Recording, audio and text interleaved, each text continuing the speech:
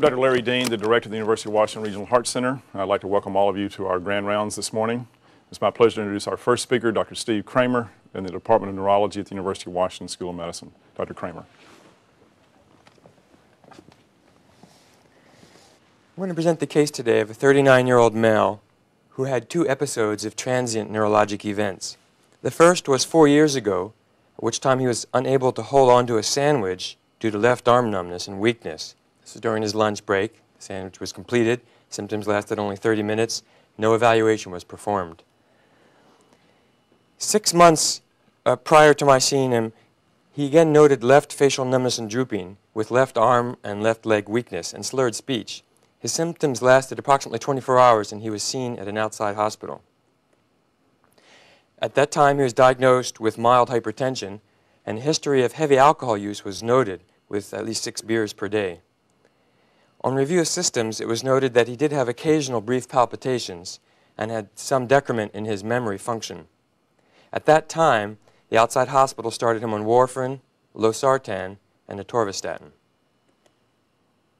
Now, when I saw him a couple of months after the stroke, I found him to be mildly overweight at about 238 pounds. His blood pressure and his pulse were unremarkable. He had a normal cardiac exam, and there were no vascular bruits present. On neurologic exam, he had mild left hyperreflexia and dysmetria, otherwise unremarkable, so only mild persistent sequelae of his neurologic insult. When I reviewed his MRI that had been done a couple months earlier at the outside hospital, I observed a 10 millimeter right posterior putaminal infarct that extended into the white matter a little bit. And I thought that was consistent with either a small artery stroke or lacune versus an embolus to the right anterior choroidal artery. Workup at that time had already included normal carotid Doppler studies and a normal EKG. The outside hospital had also performed a hypercoagulability evaluation, which was unremarkable, as shown here. Among the first things I did in trying to understand the genesis of his stroke was refer the patient for a transesophageal echocardiogram to look for cardiac pathology, sources of embolus, as well as patent foramen ovale. Now, stroke is big business in America. It's the number 3 killer. It's the number 2 killer of humans across the world. It is the number 1 cause of adult disability in the US, Japan, Germany, Canada, and most Western countries. There's somewhere on the order of 1 million symptomatic strokes per year and an untold number of asymptomatic strokes each year in the US alone. When we divide these up, somewhere around 15–20% are hemorrhagic, a bleed inside the brain, a bleed on the surface of the brain. And the vast majority are ischemic or dry strokes due to occlusion of a vessel. Downstream from the occlusion, the brain is strangled, becomes ischemic with low flow, and dies. And that's an infarct or a stroke. This can be due to a large vessel process, such as a carotid occlusion. This can be due to a small artery process, such as a lacune, as we call these small, deep strokes. Many are due to an embolus, which is when material such as a clot break off from somewhere, such as the heart, and fly up and block the brain. I call this brain as a victim kind of stroke. Problem is, in somewhere in the order of 30–40% of strokes, they are what we call cryptogenic, meaning despite the very best of evaluation, we have no clue as to what happened, apart from the fact that, yes, indeed, a stroke occurred. Note that 1/4 of all strokes are in people under 65 years old. So people try to understand what causes cryptogenic stroke. A number of theories have been advanced. One of the most important findings that multiple studies have observed is that patients with cryptogenic stroke have an increased prevalence of a small hole in the heart, or a patent foramen ovale, a small hole. When a clot passes from the venous side of the body through such a hole into the arterial side of the body, that is a paradoxical embolism. This is a brief summary of a subset of studies which show how the PFO, the small hole in the heart, is overrepresented in patients who have a cryptogenic stroke, especially when they're younger. And if you look at the bottom line in yellow, you can see that about 46% from these studies of patients with cryptogenic stroke, 46%, nearly half, had a PFO, compared to normal controls where the value is 11%. So there's somewhere around 4 times as many of these holes, suggesting that they're somehow involved in the genesis of the strokes. In terms of some of the research, I'll now turn the floor over to Dr. Goldberg. Thank you very much, Dr. Cramer. I'd like to show you the transesophageal echocardiogram from our patient here. And this is the image of the transesophageal echocardiogram demonstrating the left atrium here, the right atrium here, and here is the atrial septum. You can see a few bubbles from the patient's IV, and you might notice that there's a bit of a gap in the atrial septum between the right atrium and the left atrium, and this is the foramen ovale. When an intense bubble contrast is injected into the vein, you can see that at a certain moment when the pressure rises inside the right atrium due to a cough, valsalva, or other thing, that the septum deviates over towards the left atrium, and at that moment we can see bubbles going across this foramen ovale and into the left atrium, consistent with patency of this foramen ovale. Notice also that the septum is bowing fairly significantly, and this is consistent with an atrial septal aneurysm. And there has been several studies which have suggested that patients with a PFO and an atrial septal aneurysm such as this are particularly prone to the development of a stroke.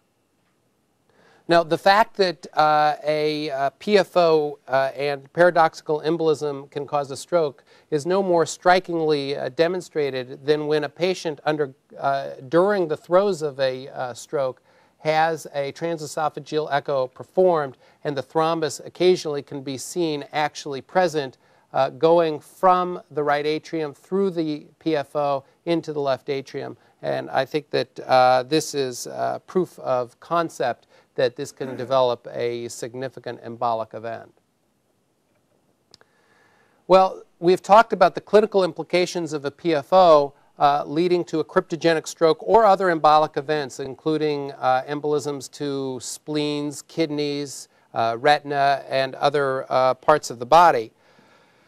In addition, this has been associated with decompression sickness, or the bends, and a particular type of bends where the individual, after their scuba diving, comes up and has a neurologic event.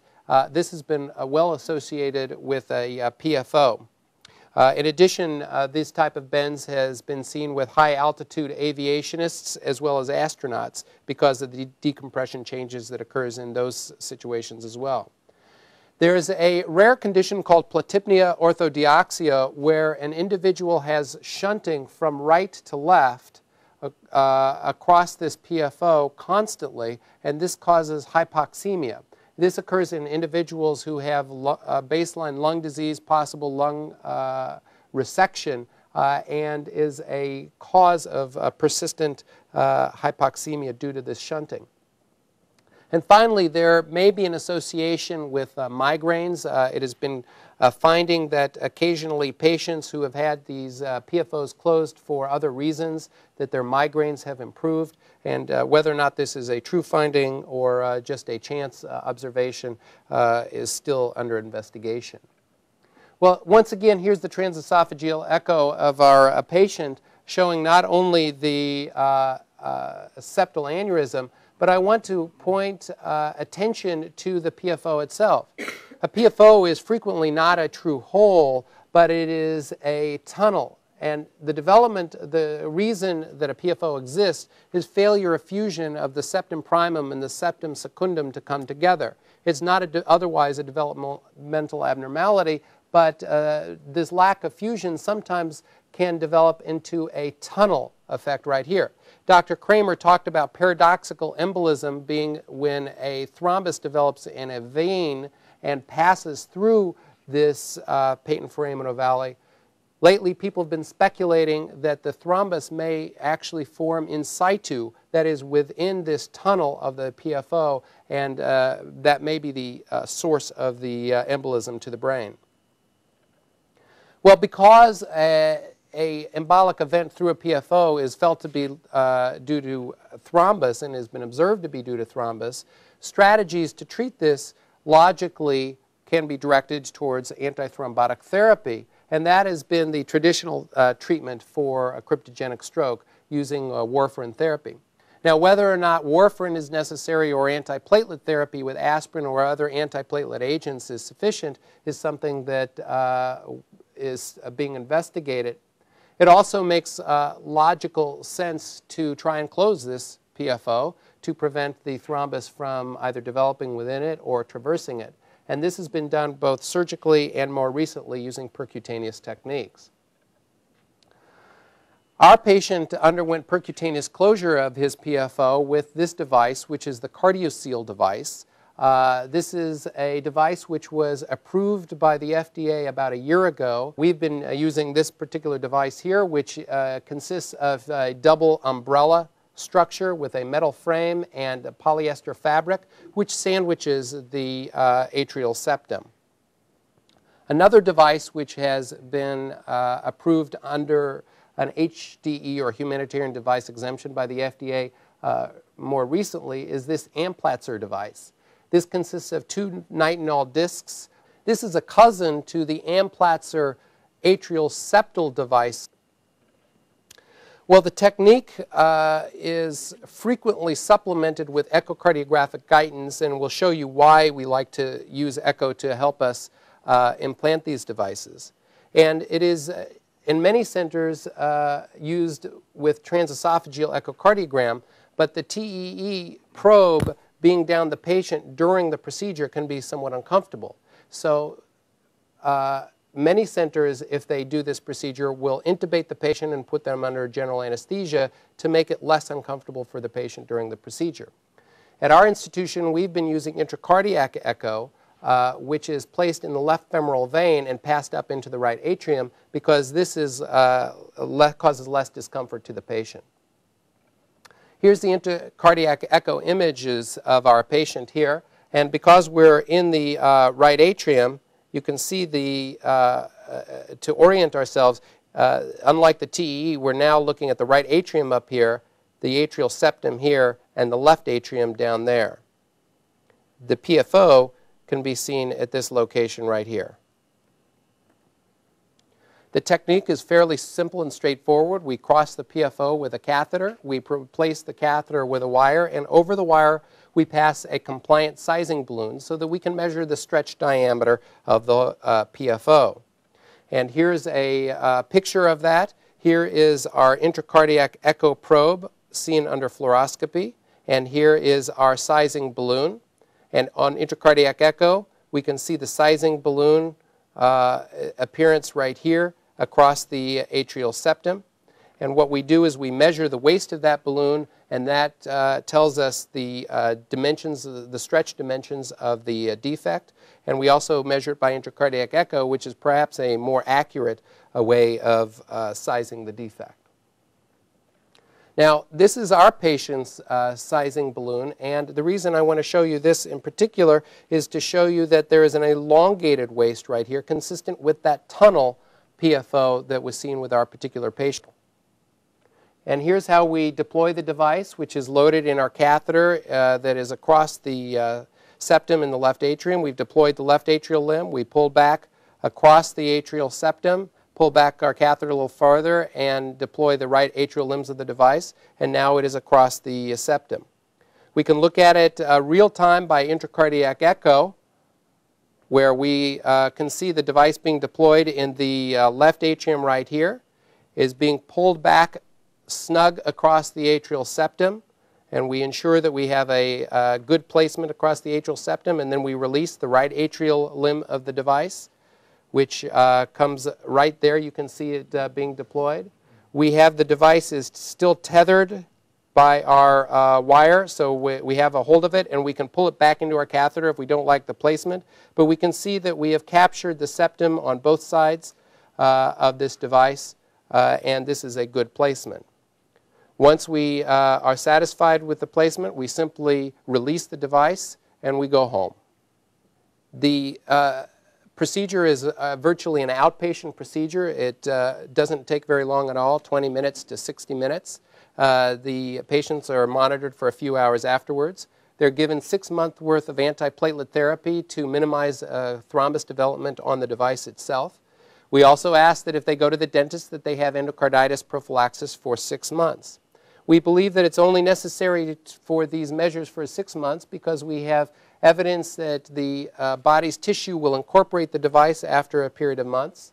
For example, here is a sheep heart which had a cardiaceal device implanted in 3 months before, and you can see that the device has been well endothelialized and incorporated into the cardiac tissues.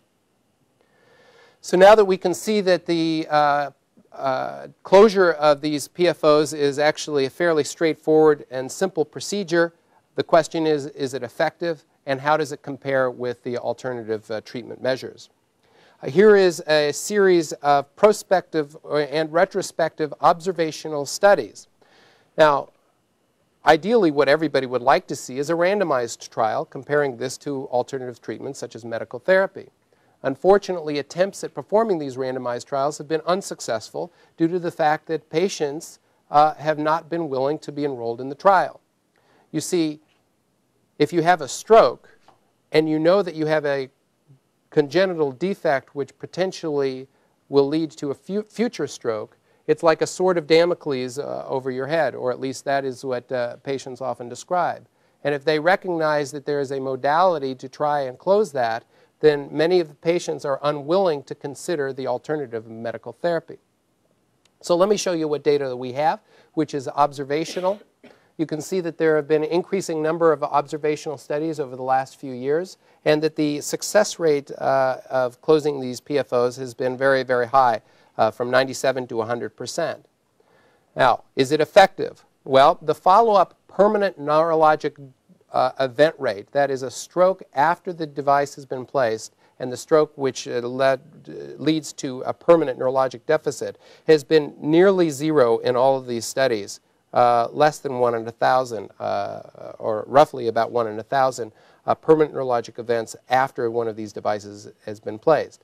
There have, however, been transient events, such as TIAs, that occur in about 1 to 3% of cases. Why do these occur? Is it because of incomplete closure of the PFO? Is it because of platelet thrombi developing on the device? Or is it because these events are coming from some other etiology? We don't know the answer. In addition, we have to worry about the complications of medical therapy, that is hemorrhage with warfarin, which occurred in about 2% of serious hemorrhage per year, and about 20% of mild hemorrhagic complications. Incidence of hemorrhage with aspirin is also an issue, although was less in the WARS trial compared to Coumadin. I want to discuss briefly the WARS trial. This was a study that was presented last year. WARS stands for Warfarin Aspirin Recurrent Stroke Study. This study took patients who had had an ischemic stroke and randomly assigned them to either warfarin or aspirin and followed them for 2 years and looked at a endpoint of either death or recurrent stroke. And over this 2-year period of time, the event rates were actually quite high. Now, the PIC study was a sub-study which identified patients in WARS who had a patent foramen ovale. And so PIC stands for PFO in cryptogenic stroke study. And there were about 200 patients with patent foramen ovales in WARS, and their event rates, as can be seen here, over 2 years was 16.5% of death or permanent neurologic event in the warfarin group and 13.2% in the aspirin group, not statistically significantly different, and very high significant event rates with medical therapy in these patients with PFOs and prior ischemic events, treated with either aspirin or warfarin. How about surgical closure? Well, this is something that's been done but not well documented in the literature. It's probably done a lot more in real life, in practice.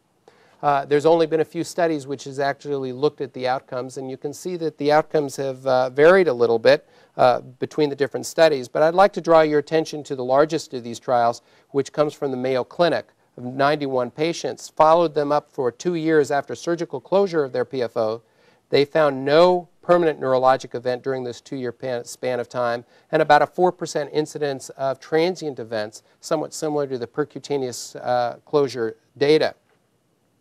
There was a 6-day stay median in this trial, so about a week in the hospital, as opposed to the percutaneous closure, which is an outpatient procedure, and the complication rate, including infections and bleeding and so forth, was not trivial at about 11%.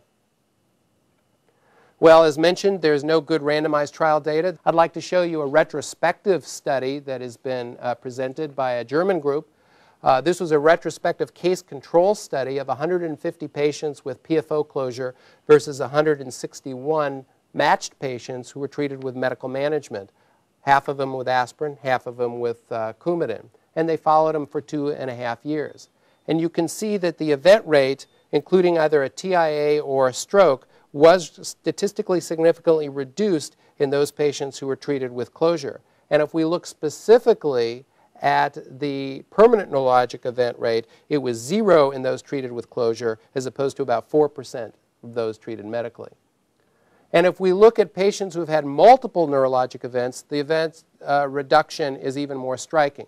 Here's a study from another group in Germany looking at patients who had had multiple events, and they calculated that these patients had an event rate of 26% per year in this high-risk population. And after the PFOs were closed, then they found an event rate of only 2.5% per year, so a tenfold reduction in events in this patient population who were high risk for future events.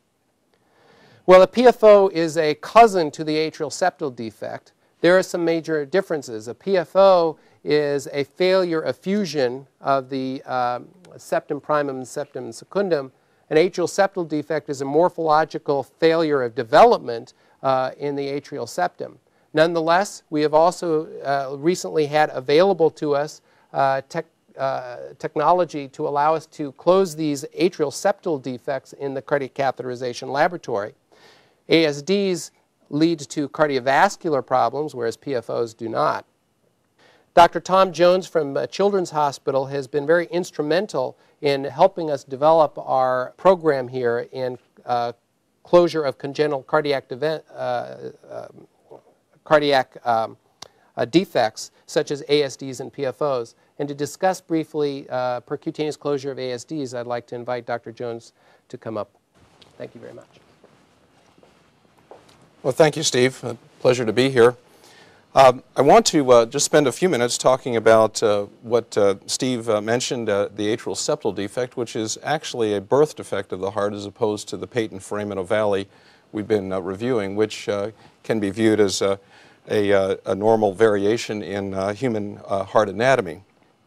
And I'm going to spend a few minutes talking about this particular device, which has reached full FDA approval within the last year. This is the Amplatzer atrial septal occluder device. And as Steve demonstrated earlier, it's a device that's composed of a woven mesh of fine nitinol wire.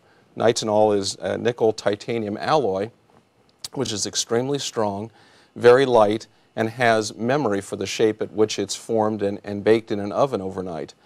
Sewn within that mesh is polyester or Dacron fabric. So what the device is able to do is deliver and hold in place a piece of patch material similar to what a cardiac surgeon would sew directly into the hole during an open heart repair. The device, as you see during its deployment, is extruded through the delivery catheter and reforms into the shape that you see there. Initially the left atrial disc deploying, followed by the waist, which is fitted snugly within the defect, and then finally the right atrial disc. The two discs then hold that waist in place across the defect until healing occurs, as Dr. Goldberg previously demonstrated with that animal image of the CardioSeal device.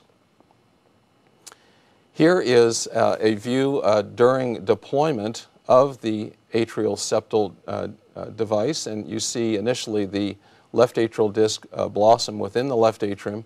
It's drawn back across the inner atrial septum, and then the right atrial disc is deployed.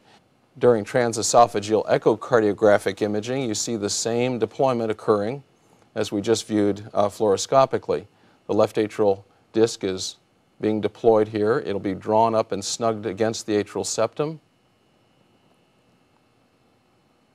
And the waist will then be deployed, and then the right atrial disc will appear here momentarily.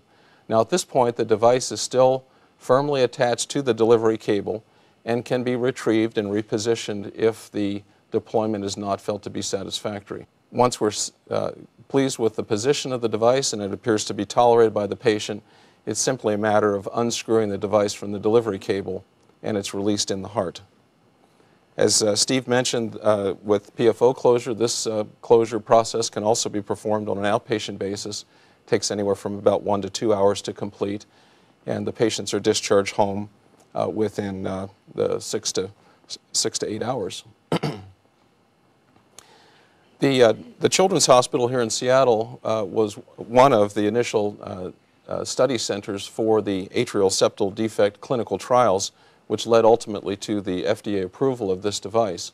And in this trial, there were 442 patients enrolled that underwent successful closure of their atrial septal defects. The immediate technical success was high, nearly 96%, and the major complication rate was extremely low. Now, the complications reported were principally cardiac arrhythmias and a few instances of device embolization. Those tended to occur early in individual operators' experience. There were no instances of death, cardiac perforation, stroke, or other major complications.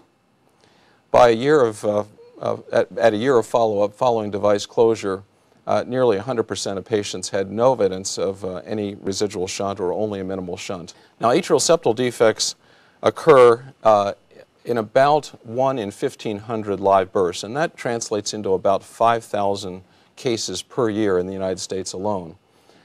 In the past, many of these individuals would require open-heart surgical correction, and if undiscovered and untreated, the morbidity and ultimately the mortality of atrial septal defects can be quite significant, particularly in adulthood. The opportunity to close most of these defects by percutaneous means has been a tremendous advancement in our management of this particular congenital heart condition. It can be done in both young children as well as adults, and we have here at the University of Washington closed ASDs in individuals up to as old as 76 years with good result.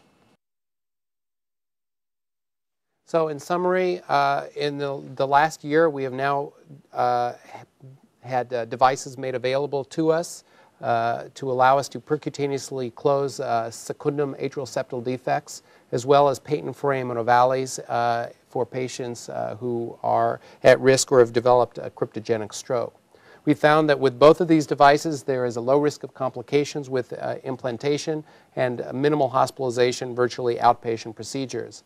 Specifically with regards to the closure of the patent foramen ovales, long-term data certainly needs to be developed to demonstrate efficacy compared to the alternative treatment strategies. Thank you. Well, I'd like to take this opportunity to thank all of our speakers for their excellent presentations this morning, and again, thank the audience for their participation as well, and look forward to seeing all of you at another Grand Rounds for the University of Washington Regional Heart Center. Thank you.